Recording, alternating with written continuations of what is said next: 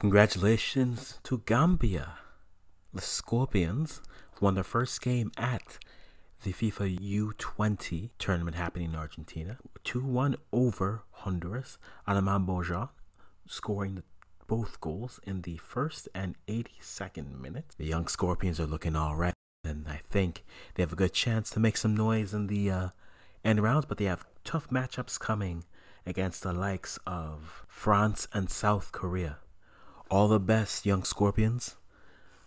All the Africans are rooting for you, as well as Nigeria, Senegal, and Tunisia.